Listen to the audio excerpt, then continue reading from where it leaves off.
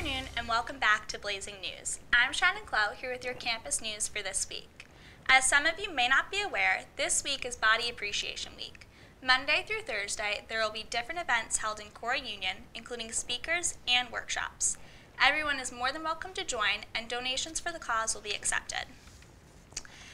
For this week's sandwich seminar, Rachel Ann Coplin, a graduate student, will be making a presentation on behalf of the English department on February 26th at 12:30 in Brockway Hall. For more information, you could check your SUNY Cortland email. For anyone interested in helping out the Red Cross, there will be a blood drive held Wednesday, February 26th at 11:30 a.m. until 5:30 p.m. in the Interfaith Center. You can make an appointment by calling 1-800-RED-CROSS or by signing up online at redcrossblood.org. Anyone who would like to voice their opinion about Cortica can attend a meeting on Thursday, February 27th at 7 p.m. in Sperry. Pizza will be served, and everyone is welcome to come say whatever they'd like. For those of you looking to make money this summer, there will be a summer job and internship fair in Core Union this Wednesday from 11 a.m. to 2 p.m. This is open to all students in all majors looking for summer employment. And just a reminder, any athletes that are looking to sign up for intramural sports, the deadline is coming up on March 4th at 3 p.m. You can check your Cortland email or go online to register. I'm Shannon Clow, and that has been all your campus news for today. Now over to Brooke Wilson with What's Hot on Campus.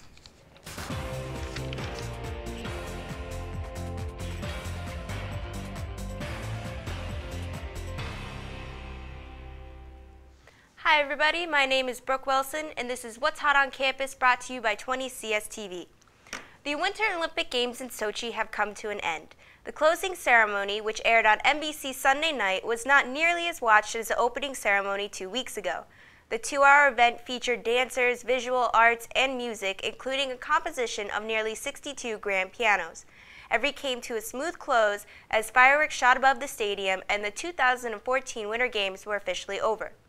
In the medal race, host nation Russia came first with 13 gold medals and 33 total. Norway came in second with 11 gold, 26 total, followed by Canada with 10 gold medals and 25 total.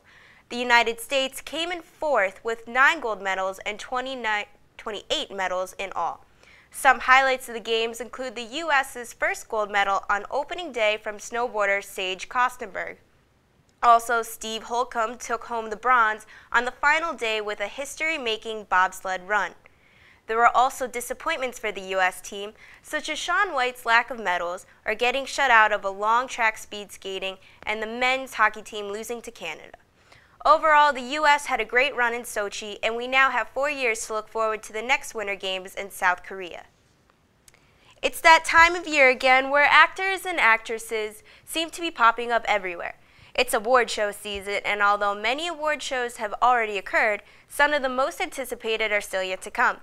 The Golden Globes, the SAG Awards, and the Grammys have warmed us all up to what movies and important people are favored to win the Academy Awards, or better known as the Oscars.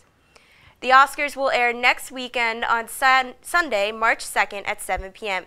Ellen DeGeneres will return to host the show, which many viewers are excited for. The nominations were announced on January 16th, and some of the favorites include Leonardo DiCaprio for Best Actor and Jennifer Lawrence for Best Supporting Actress. Best Picture will be a tough race with nominations from Wolf of Wall Street, American Hustle, Captain Phillips, and much more. Make sure to watch on March 2nd and tune in to Blazing News on March 4th for our special follow-up on the event. Finally, the thing that students seem to be saying all over campus is, when is this snow going to end? For the past couple of days, it may have seemed like the end was near, but this is not the case. Since last November and early December, it seemed as though Cortland has been nothing less than a winter wonderland. But it's not just Cortland or New York alone. All regions of the U.S. have been experiencing extreme winters. The Arctic blast in January had at least half the nation in below zero temperatures, and parts of New York hit around negative 25 degrees. February wasn't much better when generally warm Atlanta, Georgia completely shut down after 3 inches of snow. Meteorologists say these crazy weather conditions are happening because of a change in the jet stream. The North Pole is warming up, causing the jet stream to dip into the northern and midwestern areas of the U.S. Although many of you are getting cabin fever and can't wait for spring to come, we still have a few more long weeks of winter ahead of us. That's all for What's Hot on Campus. Once again, I'm Brooke Wilson from 20 CSTV. Stay tuned for Justine Marshner with her Cortland Community News.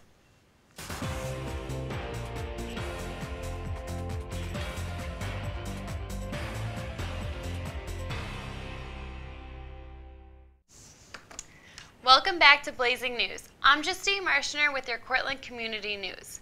Last week, a fire destroyed a trailer in Cortlandville. Officials say the fire started shortly before 8 a.m.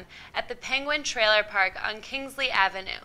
When Cortlandville firefighters arrived, they say they found a single wide trailer in flames and smoke throughout the building.